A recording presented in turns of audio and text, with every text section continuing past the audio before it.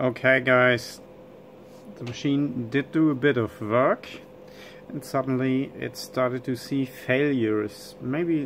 Basically we get USB polling errors now, which means there's something when the electronics and the talk to the software about its status going wrong. So if I connect to the powder tab, you can see the left and right powder chamber.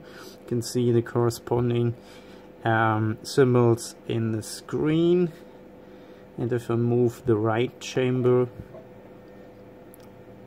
it's just gonna do what I ask it to do. Goes up as and down, as you can see. If I do it on the left side, the thing's going up. And what I got to find out, you wouldn't believe, it's going also up. And this started to do somewhere in the operation of the machine. And I have absolutely no idea how this could happen. The motor can go down and up, other than maybe it's software, I don't know.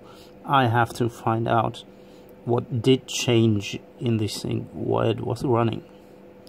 Unbelievable. Never seen something like that. That's the machines turning the motor control direction somewhere random during the operations.